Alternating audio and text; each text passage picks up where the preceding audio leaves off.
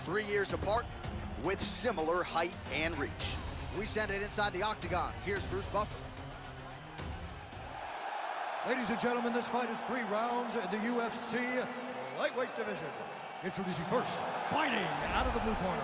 This man is a mixed martial artist, holding a professional record of 11 wins, 2 losses. He stands 5 feet 9 inches tall, weighing in at 145 pounds. Supersonic Usha! And now introducing his opponent, fighting out of the red corner. A mixed martial artist holding a professional record of 18 wins, 5 losses. He stands 5 feet 11 inches tall, weighing in at 155 pounds. And when the action begins, our referee in charge of the octagon is Dan Mergliotta. Dan Mergliotta, your referee. You ready? You ready? Well, great to have you with us tonight from Bell Center here in Montreal, Quebec, Canada. And per capita, these people make as much noise for mixed martial arts as any fan base in the world, and obviously a very exciting atmosphere for the fighters in which to. It's a great environment for the fighters. It's a great experience for the fans.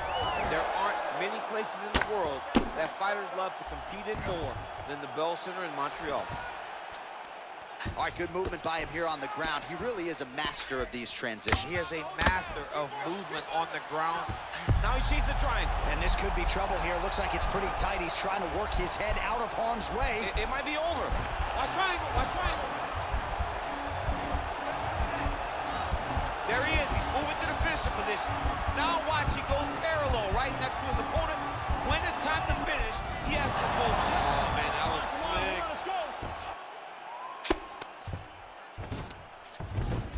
Good movement by him here, transitioning very well on the ground tonight. Step for step, he's staying with his opponent in every transition.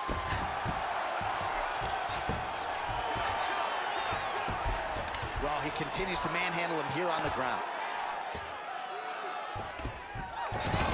How about the speed on that reversal there? I mean, I know you can get out of some bad spots, but not with that type of speed. You cannot allow him to get leverage on the bottom. What a sweep.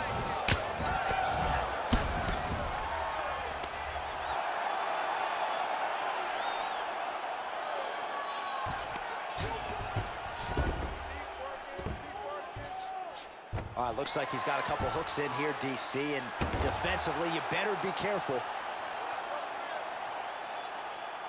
So 3 minutes off the clock in our first round.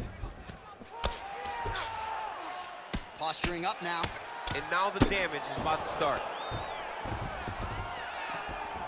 Look at him whip his hip into that kick. Oh, and there's another leg kick for good measure. So doing a really good job with that weapon here tonight. And lands and maybe time to get the bonus check slip.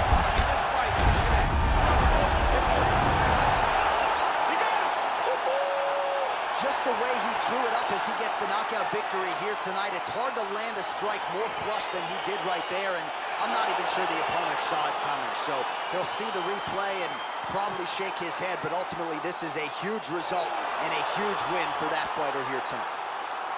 Oh, we'll take a look back at the highlights. You know we're going to find that nasty head kick somewhere in this highlight rip. Just an incredible result for him here tonight. A very nice head kick to finish the fight, but don't ignore all the work he did with his hands and give credit to the opponent. The opponent was in there every step of the way. And in order to get a fight of the night like you got tonight, both guys have to be willing to participate.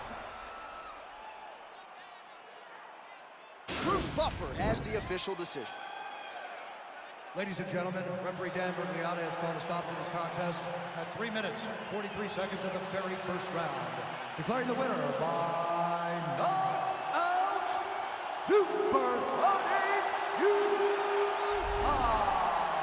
And there is the man of the moment, and what a moment this must be like for a professional athlete, right? I know you enjoyed the birth of your kids, right? But you knock out a man in a cage fight, I can't think of anything better. I mean, there's nothing like it. You know, you don't even hear the one that lands, that puts out your opponent's lights. And tonight, he got that done. And he should be very proud of the work he and his coaches got done tonight.